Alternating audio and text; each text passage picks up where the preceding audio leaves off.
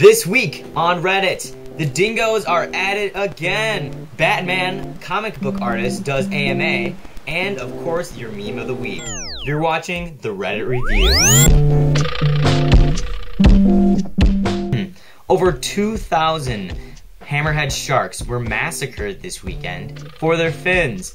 People, the dingoes must be stopped. And what would the internet be without animals? Here's your section on animals. Dog versus cougar in Colorado. Thank God there's glass between them. That would be a snack for that cougar. This dog loves leaves! And cats looking out in the fall. So that dog's making all that noise outside in the leaves, and these cats are like, what is going on? So I guess this user's cats stand like this every single morning to look out at the birds. They look like bipedal felines. Just hopefully cats don't start like going to Taco Bell and eating all the cat food on the ground. It would be weird if every cat stood on two legs. Let's just say that. Halloween is coming, and what would it be without really creepy costumes? Check out this zipper head. Sorry, was that too bad of a reference as far as Vietnam? Anyways. Wait, is that Korea War or is that Vietnam War? Korean War. Too soon? So this is kind of interesting. The creative director of the Batman comic did an AMA this week on Reddit. Basically, users submitted things that he wanted him to draw, and he did, and then posted them to this forum. This one's just badass. I don't know what's going on with the chemicals on his belt, but Batman don't care. He's got like a sloth with wings. Then this bat like Reddit bat. I don't know that bat it.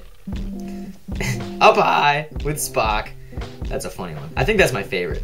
And of course, XKCD. If you guys don't know what XKCD is, you should definitely check it out.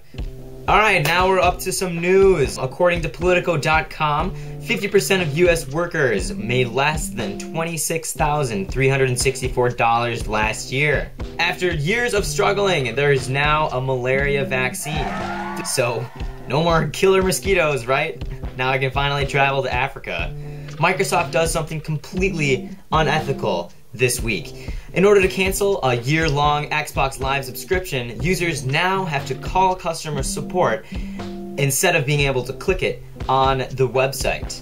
This will cause lazy users of Xbox Live to continue to have Xbox Live for their entire life. So I think it's smart in some ways, but really kind of like, ooh, probably shouldn't be doing that, Microsoft.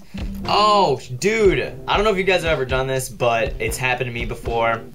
Where did the cutting board go? Oh, it's in the oven.